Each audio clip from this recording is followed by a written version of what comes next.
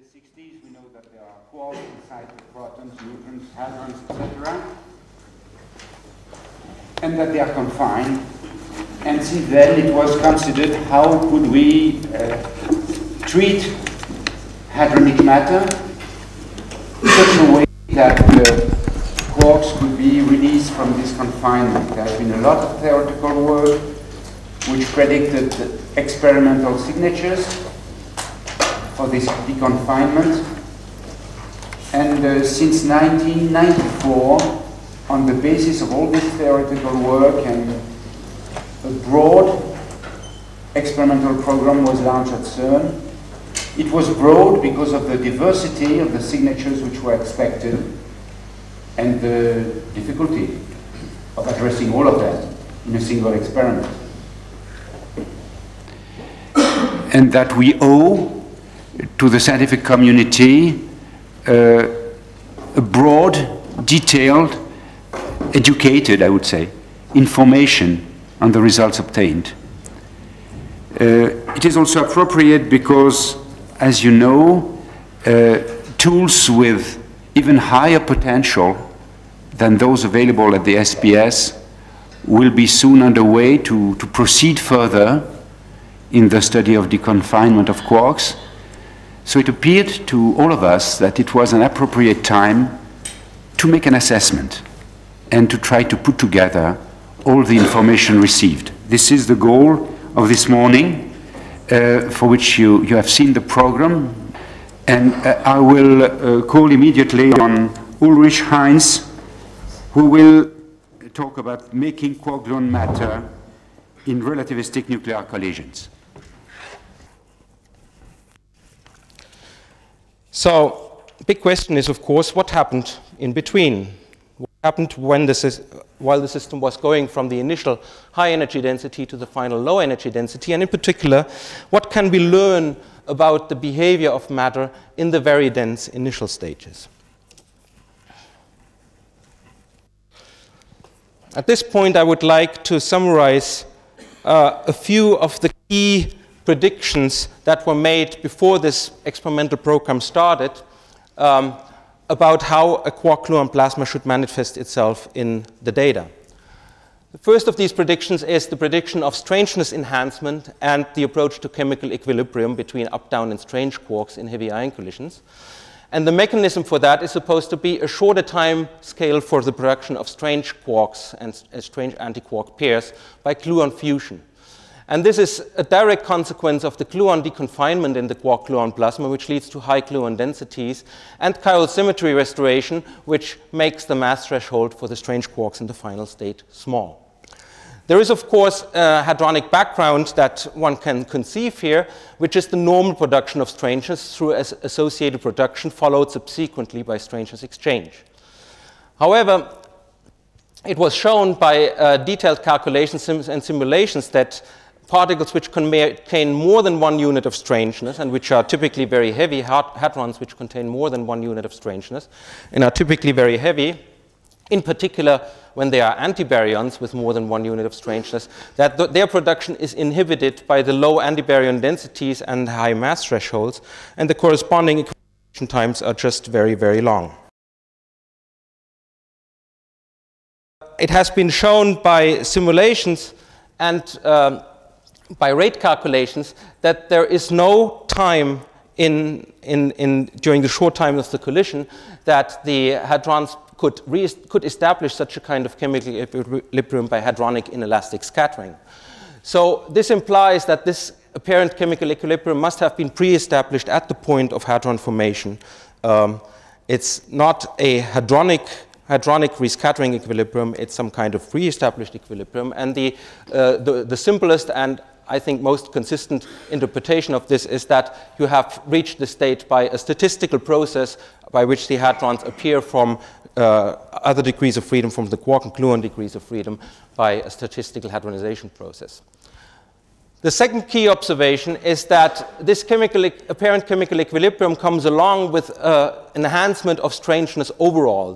If one calculates from the final state the fraction of produced strange anti-strange quark pairs compared to the produced light quark anti-quark pairs, this ratio is different by a factor of 2 from elementary particle collisions, proton-proton, electron-positron, proton-antiproton collisions. And this indicates that there must be a new type of rapid strangeness-producing processes which are active before the hadronization, before the hadron production occurs, or during the hadronization process itself. Now, when you look at how this enhanced strangeness is distributed among the strangeness-carrying particles in the final state, you find a very striking behavior, namely that those particles which contain several units of strangeness profit from this enhancement much more strongly than particles which have only 1 unit of strangeness. This again supports the interpretation that this is a statistical process which just redistributes the available strangeness according to statistical laws. And none of these 3 observations can be explained by hadronic final state interactions. In particular, you cannot understand why particles which are very, very heavy and suppressed by high mass thresholds should be enhanced by a factor of 15, while other particles which are light are enhanced only by a factor of 2. Here now the third presentation of the experimental results by Reinhard Stock, which is entitled Hadron Signals from the Little Bang. Reinhard? So next I will talk about bulk hadronic production and what we learned from it as far as the phase transition is concerned. The task now is to measure the systematics of hadron production from pi via k to lambda, omega, psi, etc., etc. And you do this as a function of collision centrality, from peripheral collisions where the number of participating nucleons is small, to head-on where you have about 400 because you bombard 208 mass nuclei. And you see here, for example, the total kaon yield in relation to the pion yield. And you see the phenomenon which one usually calls strangeness enhancement by about a factor of 2.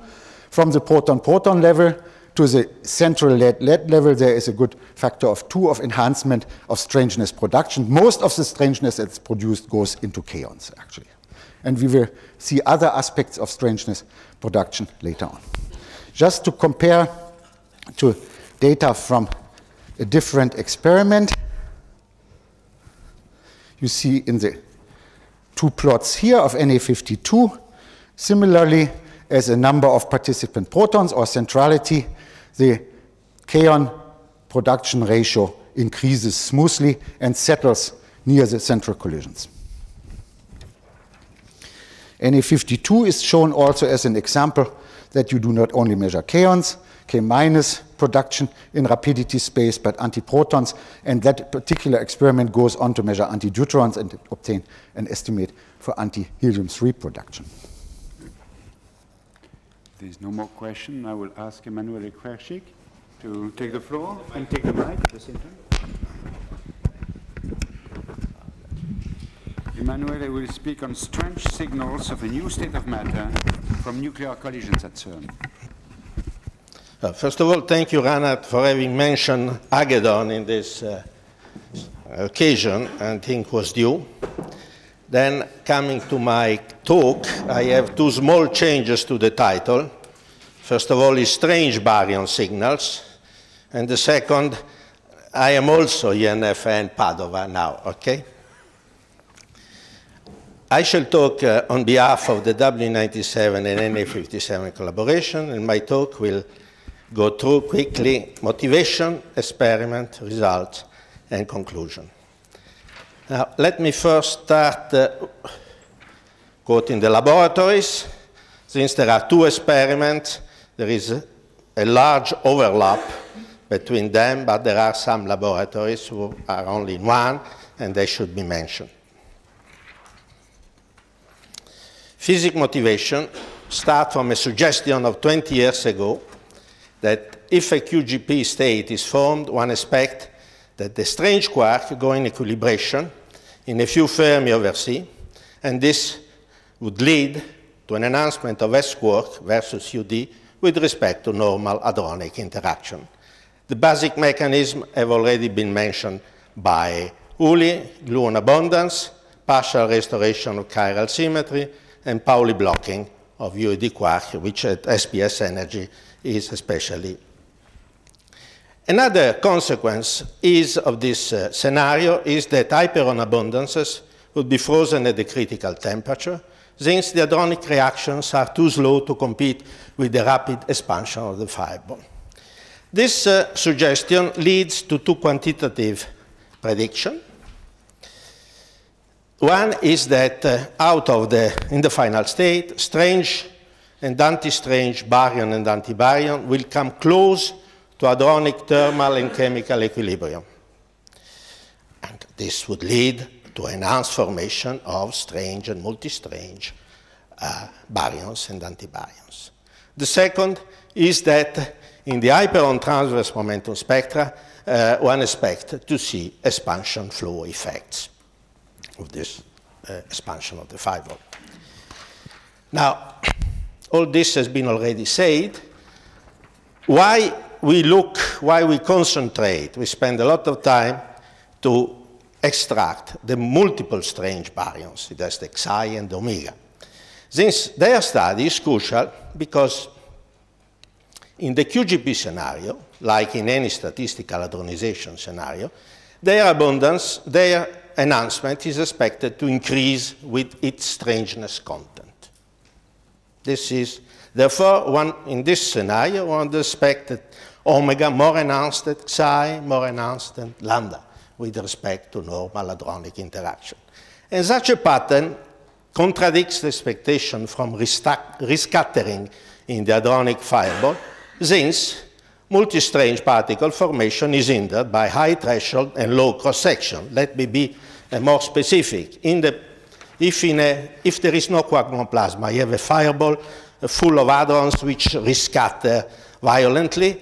Would be easy to form lambda and kaons, but much more difficult to produce multi-strange baryons, and especially antibaryons. If we make the example of the omega, anti-omega, for instance, either we produce it by direct interaction, and then you have a threshold of 3 GeV, or you have to go through a series of interactions. You produce once an antinucleon, and then a kaon, and so and so and so.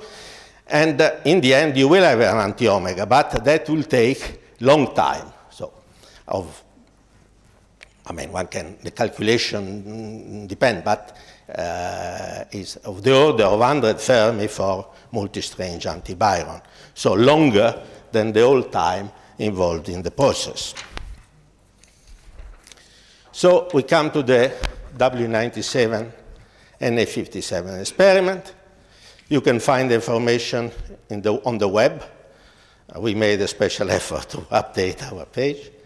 So W97 looks for collision lead-lead, proton-lead, and proton-beryllium at 158 GeV per nucleon, beam momentum. And we study the production of lambda, Xi, and omega baryons and antibaryons. It has baryons which carry 1, 2, 3 units of strangeness.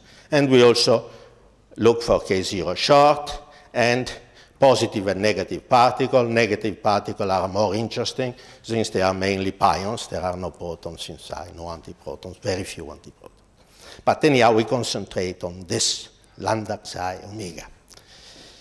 In a phase space window, which spans about 1 unit around the center of mass rapidity, and PT larger than few hundred MeV/C.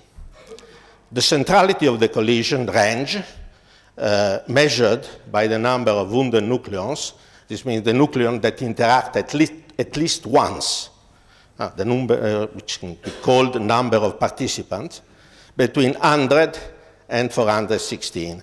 100 would correspond to an impact parameter of about 8 Fermi. So this is W97.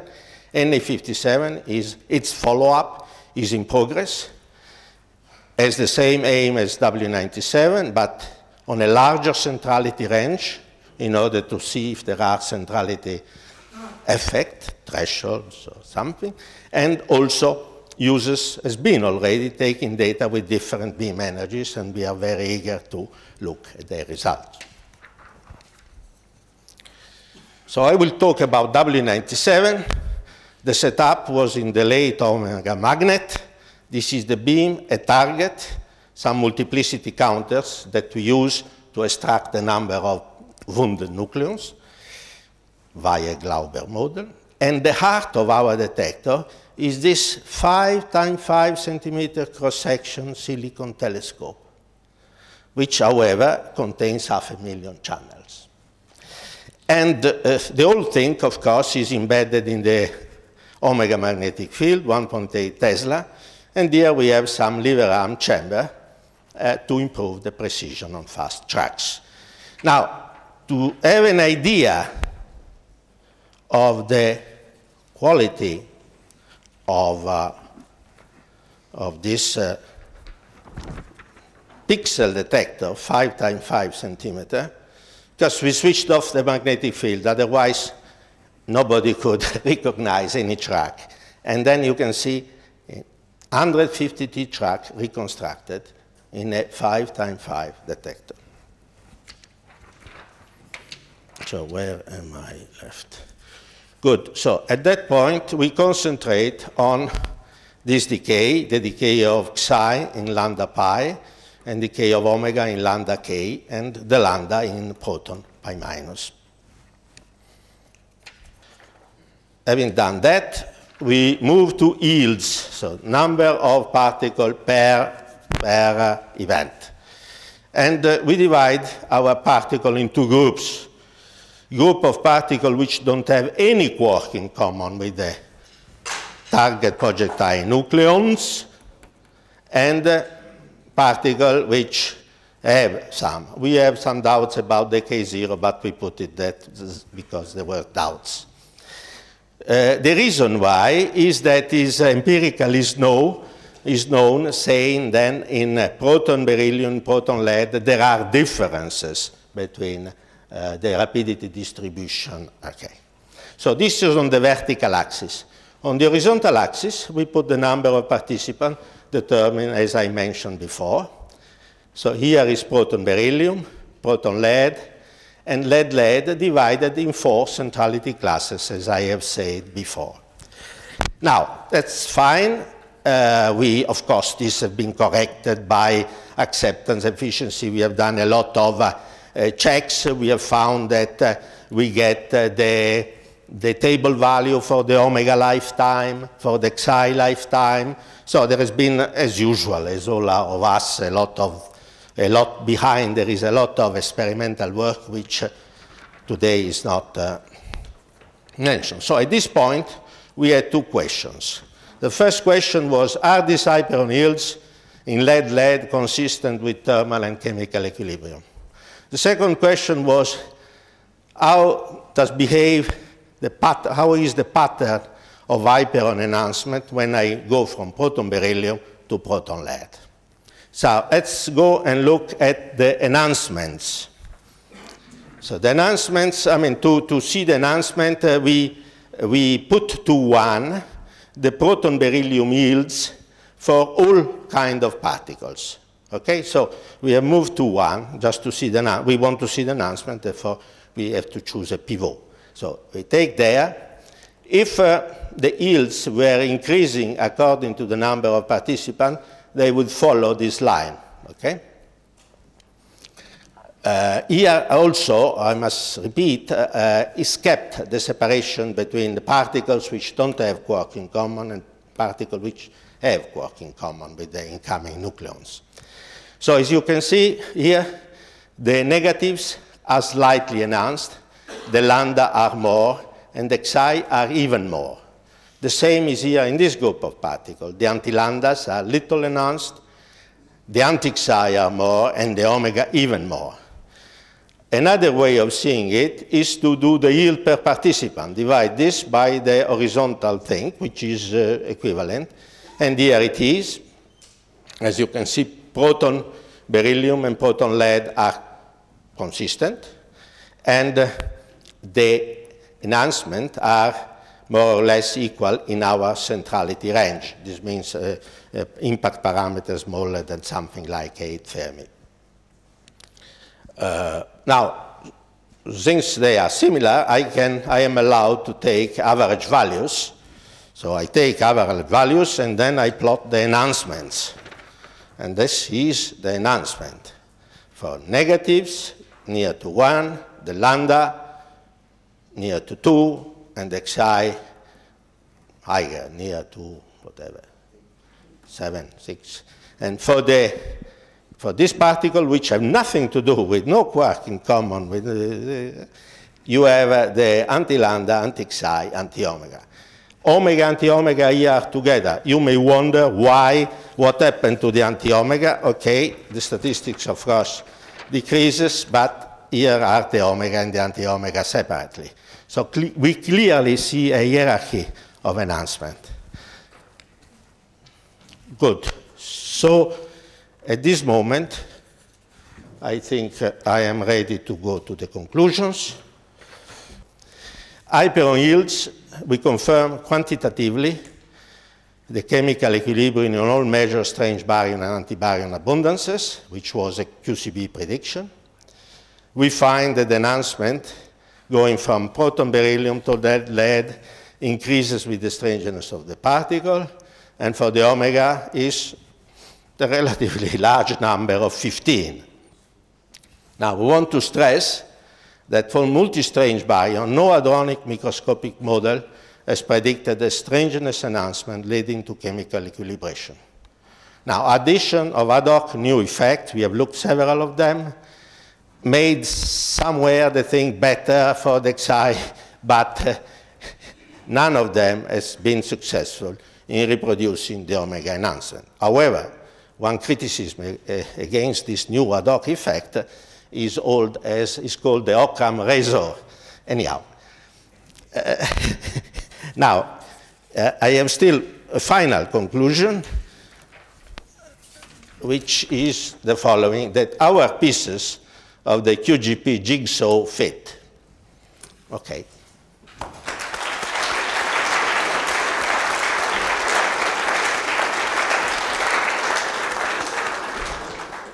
Thank you. Thank you, Emmanuel, for your talk, turning strange signals into a clear signal. We'll go into the last talk, the summary by the DG. Luciano, please. So that's going to be a very short summary, but let me start it by saying that I consider really a privilege to have been able to listen to such a clear presentation of results which have been accumulating during these years. And indeed, it's a very exciting summary of a very successful program. It was believed since many years that at very high temperatures and density, nuclear matter would undergo a phase transition. And let me show you my understanding of that. Again, now temperature goes in this way.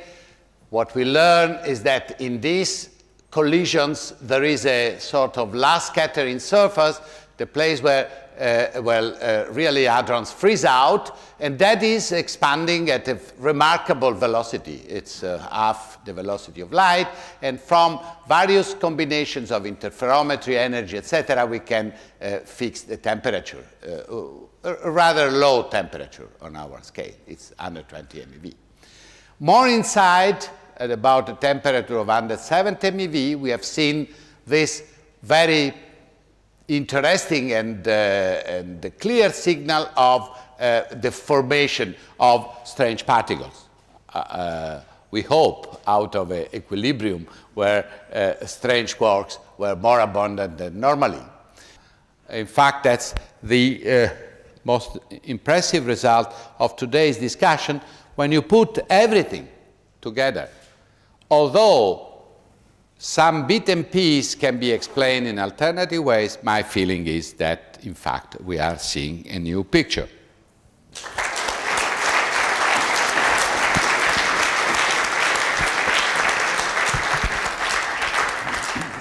So this concludes this special scientific seminar.